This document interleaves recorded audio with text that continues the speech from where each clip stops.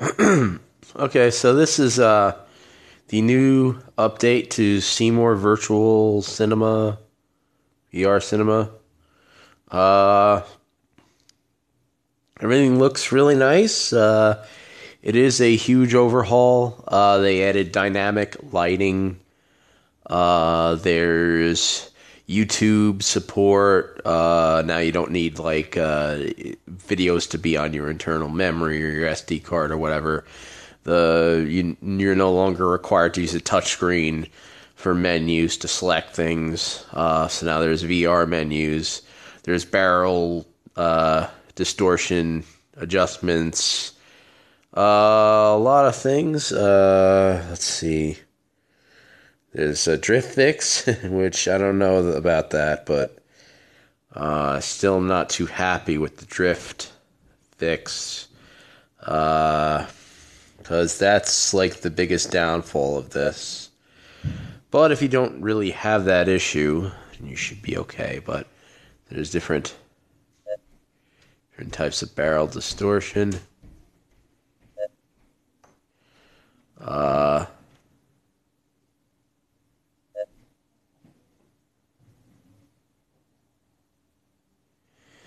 You see, the drifting is actually an issue when trying to select things in menus. But there's IPD settings, there's FOV, so you'd have a bigger field of view. But right now, if you see, I'm looking forward. I've drifted around. And now, in order to fix this, I have to go to the player menu, go to this thing right here, and put my head forward, and it resets, which is kind of a pain. So the drift fix works in the way that if you keep your head still for a certain amount of time, it will lock your head, so you won't be able to move left and right, but you can look up and down.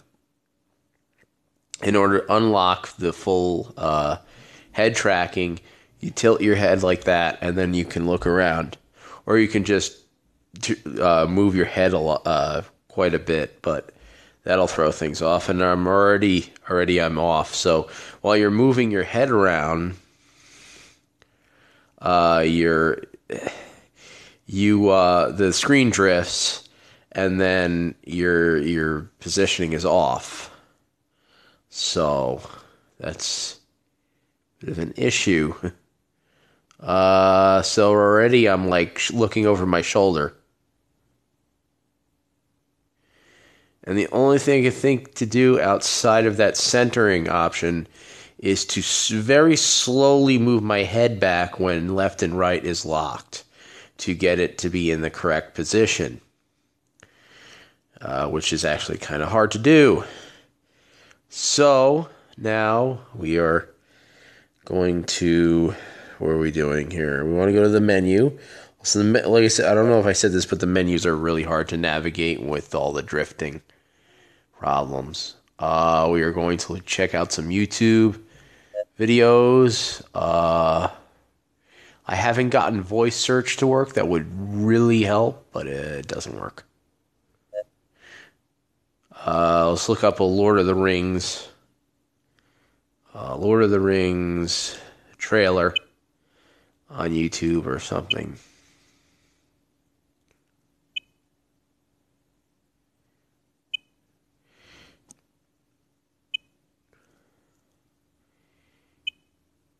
Searching would be a lot easier without the drift issues. When the keyboard comes up, the frame rate seems to drop. Oops. Messed up.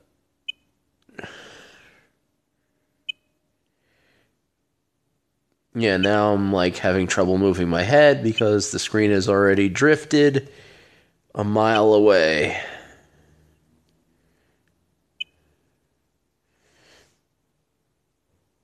Alright, I'm going to have to reorientate this again because it's driving me crazy. I don't even know if I could turn my head that much. Yes, you see I'm looking at the back. This is the front now. Okay. Wow. Almost missed it. Alright, let's try to get back to the... I hope I can search now. I hope it kept my search. It did. Yeah, and as you see, it's moving around. I'm having trouble selecting this. Come on. Okay, we did it. Aw, screw you.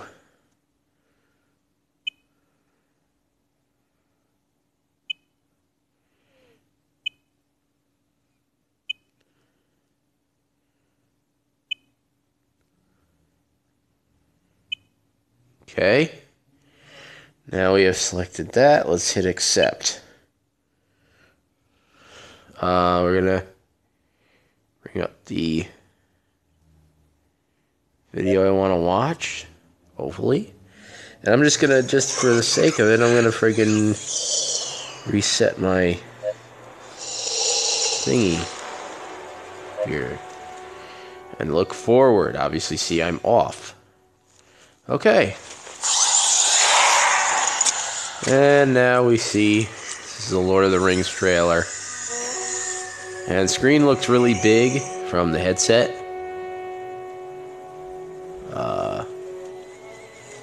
And you see the light. I wish I had a body. Okay, I threw myself off like that. Instead of tilting my head, I moved my head until it unlocked. But it's better to tilt your head. Anyways, I'm just going to tilt my head like that, and you can see all the light reflecting off of the seats and things like that. So that's fairly cool. But the fact that it drifts while I'm looking at the seats is not. And yeah. So, and it's kind of uncomfortable. You keep turning your head like this. And as you see, this is how much I've drifted. So, that's cool. At least the graphics and everything. And if you don't suffer from drift, also to point out, Cmoar, the company who makes this app, is coming out with their own headset with its internal sensors, which I probably will be getting that. I don't know that I'm going to get it as soon as it comes out, but I'll probably be getting it. And it seems really cool. It has built-in sensors. They're going to have screens for PC streaming, so you can HDMI out to an actual screen. And this way you could have very, very low latency, the same as you would see on your monitor, hopefully. And it'll be a bigger screen for me because I have a Galaxy S4. So we'll see how that works. But yeah. So.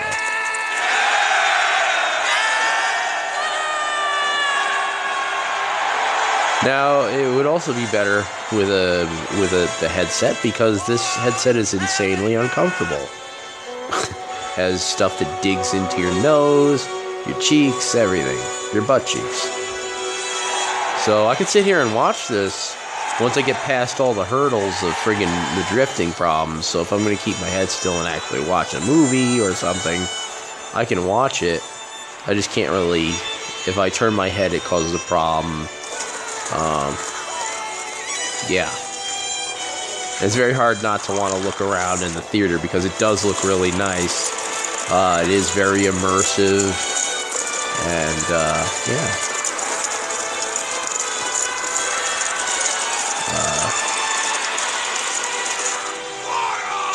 That guy's hot, by the way. I want to bang that lump on his eye.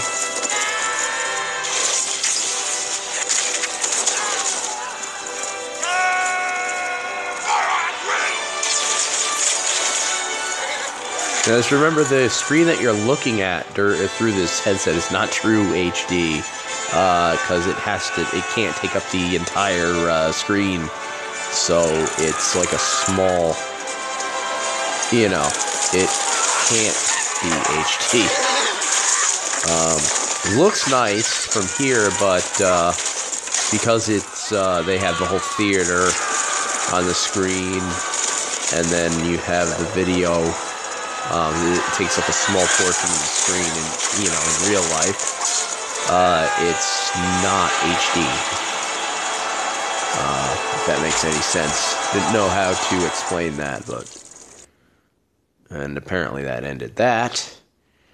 Sometimes YouTube videos just abruptly end. That's an issue. I don't know if that's what happened. Let me see. Can't tell. It looks like it's showing that it just... I don't know. Sometimes I had YouTube videos ending. Now, because I'm moving, the screen is off again. So, have to fix the drifting again. I don't have any videos or movies at all on in digital formats or anything. I have Netflix, but that doesn't work here. Other than that, I screwed up again. I have to fix that. I keep moving my head to unlock it instead of tilting it. I'm moving it left and right. So I'm going to tilt my head so that I keep the orientation and everything, and I'm just going to look around in the theater. Everything looks cool. There's no people in here, though. This movie theater must really suck. These guys are going to shut down soon because nobody comes here. This is like the movie theater that people would rather die than go to. I guess I could let my friends in those exits over there if I wanted to. That'd be cool. And of course my head is, in the wrong positioning. However, the immersion in this app is really good. It's just the freaking drifting is driving me crazy. And they promised that this would be fixed in this version. But I don't... no. Maybe they didn't realize or something that this would have been an issue. I think if you're on, like I've asked for it on Lollipop, it doesn't seem to have any drifting issues or any major ones that I'm noticing. But I'm on KitKat. I went back to KitKat for Viper Audio because it doesn't work on Lollipop at all, no matter what you do. So I'm now I'm looking forward in real life in this app. I'm looking at seats over in the corner of the theater.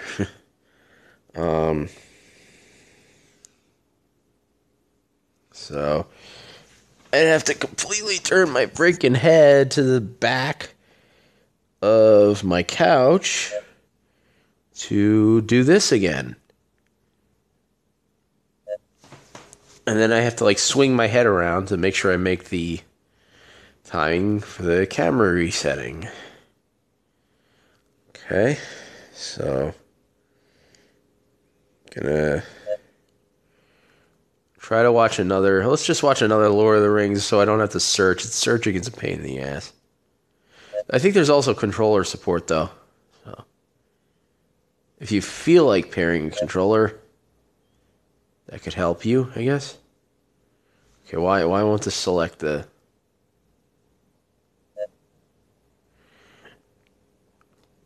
Okay.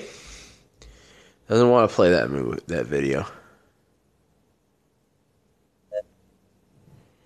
It's happening. Okay. Alright, so now I'm going to have to again... Same crap. And look ahead and reset the view. Okay. This is some bloodhead's idea of a joke. I can only say it is in very poor taste. Hello. No man can kill me. Die now. Die.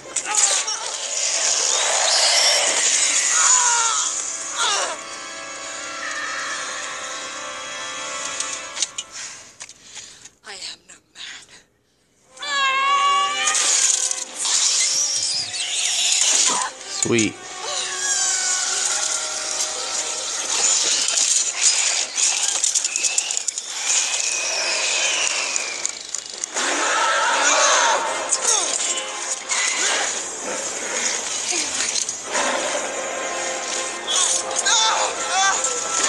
Move around, look around, the lighting. You see it kind of flickering and stuff off the seats.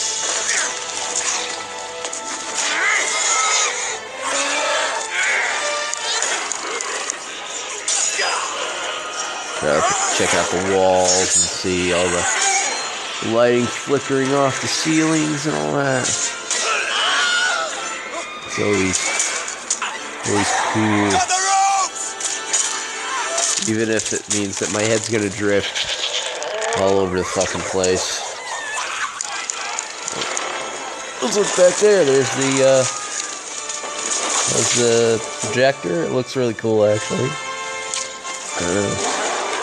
Lock my head there, and then back to the usual. So I think I mentioned that there's LAN streaming, so you can stream from your PC.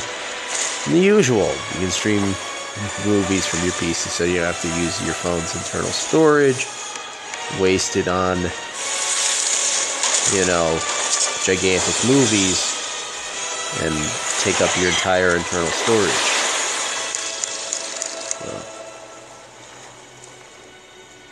You see that little flickering and stuff. So, I think that's it. Let me just check the settings. I want to show you some of the settings more. I don't know if I showed it. I gotta go to the advanced settings. And you see we have the barrel distortion, IPD settings, and FOV. Let me check out the FOV settings. Do you understand? Just show me the way to get out of here, and I'll be on my way. Blep. Yes, and I want to get unlost. Yeah, so now you're... We know safe paths, safe paths. Shut up. Higher field of view. Talking to you. I'm on 17. IPD. Just the IPD settings. Maybe. Does that even do anything? 19.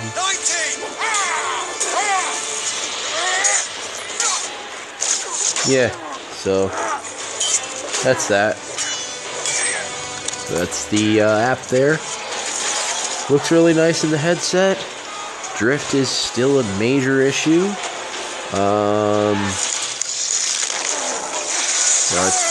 Yeah. The lighting is awesome though. Just wish they could fix the drift, but it seems like something you really can't fix without like an update to software or some other sensors other than your phone's sensors. So, although some apps don't have it, but I think it's just different. The hell is it? Different buckets. There's different shit that people build their apps with, and some seem to suffer a lot, and some don't, I guess. I don't know. Whatever. Click to watch clips from the movie. Other than that, this is a huge improvement. Like, probably a 110% improvement over the original application. Just a few things other than the drift problem. It would be nice if you could move, change your seating, which they said they're going to add.